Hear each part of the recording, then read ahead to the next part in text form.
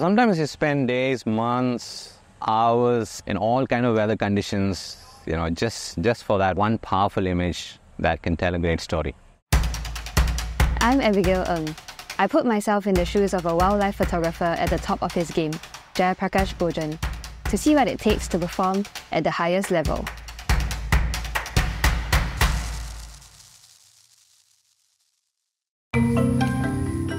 We are here at Pasir Ris Park in the wee hours of the morning to meet up with Jaya to look for some owls. Sometimes I'm just scanning with a red light like this. The eyes will glow, so it's easy to kind of catch them. Oh, the Buffy is there. You see there? Yeah. There she is. Oh, she's got a rat in her mouth. There you go, she's got a rat.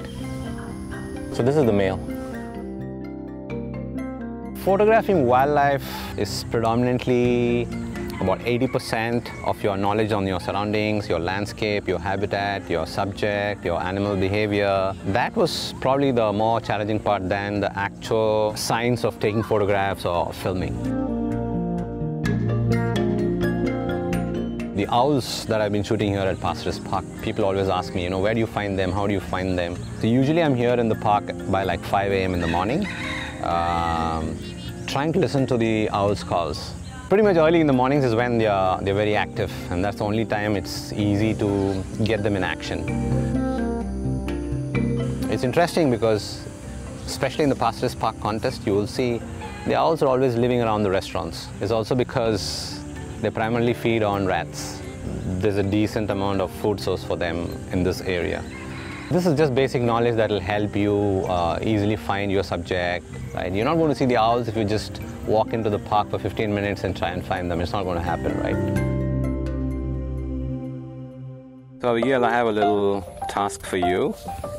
These are some pictures of some of our local birds that I shot here at the Pasir Ris Park. So this is the collared kingfisher. This is the crested goshawk. It's a bird of prey. This is the buffy fish owl. For starters, I've picked some of the easiest ones for you. They're easier. The easiest ones to spot. So these are the three. Let's see if we can find them. But I only have a phone camera. I don't know how I'm going to take photos like this. I don't have something like that, nothing close to that.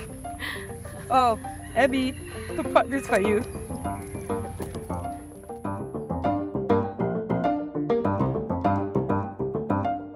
I grew up in the mountains down south in India, surrounded by some amazing wildlife. I had the opportunity to see tigers, elephants, leopards, and all kinds of wildlife around me where I grew up.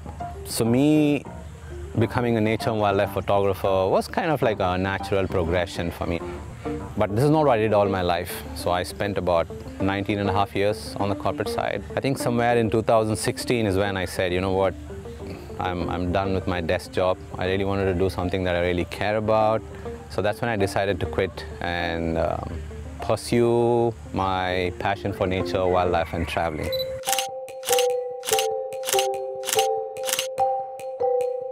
There was a lot of ambiguity. I was really not sure whether I would make it, what happens to my career. But I think 2017 was the game changer in my life. I won the National Geographic Nature Photographer of the Year. For a photographer, winning a Nat Geo is like winning an Oscar. So that kind of put my career on the fast track. It was a photo of an orangutan peeping from behind a tree. I shot this image in Borneo, Kalimantan, Tanjung Puting National Park. Kind of happened 50% accidentally. I was originally there looking for proboscis monkeys. Accidentally met some folks there who told me about this orangutan, which was seen hanging around these waters. So it took me about 3 days before I got that final shot. It was kind of a hide and seek game that me and the orangutan were playing. And the winning image, interestingly, is the first shot that I took, because he was peeping from behind the tree and I was peeping from behind my tree to see if he was still there, and we had kind of like this eye contact. I mean, that was just a brilliant, amazing eye contact, because he had that curiosity in his face, trying to figure out who's this or what's happening. His expression was just amazing. Why I press and nothing happens? I can't tell if it's a branch or a bird. Looks like a bird. Yeah, I think it's moving.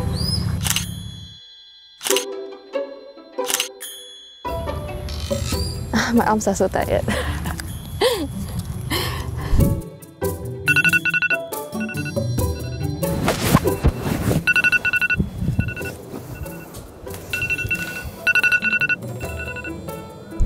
So yesterday when I tried to look for the 3 different birds myself, I don't think it went that well. So today we're back here at Pasir Ris Park so that I can learn from the pro himself. Okay, come closer. Okay, you see the tree here, right? Yeah. Towards the branch, you can see 2 small eyes. Just focus there. That's the eyes, you see, because he's facing that side. He's peeking out. Yeah, he's peeking out. So the one in the center is the baby. Oh. Yeah, it does look a bit small. Yeah. And you see now, in the foreground, you see all these beautiful leaves. Yeah. And through the tiny little gap, you can see the owl there. Yeah. Right? So you kind of frame the owl. Yeah, so you kind of focus on the owl through that little gap.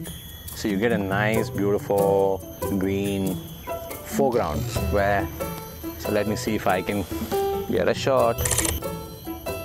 I'm just using the leaves in the foreground to bring more layers into the picture. So your picture is not just one-dimensional, you know.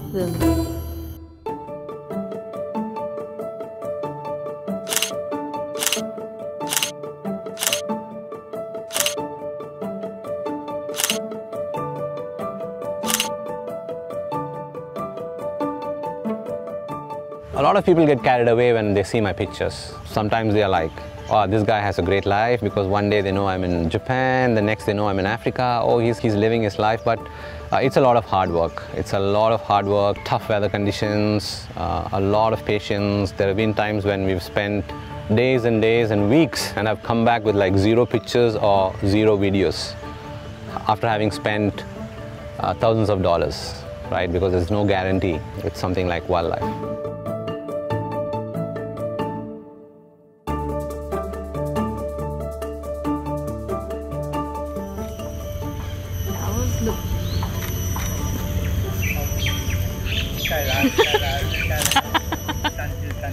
How did it even happen? Actually, you know what? I really like this shot. Actually, this shot can be improvised to become a very creative shot. I didn't do it on purpose. Yeah, she got a very interesting creative shot by mistake because of a camera shake.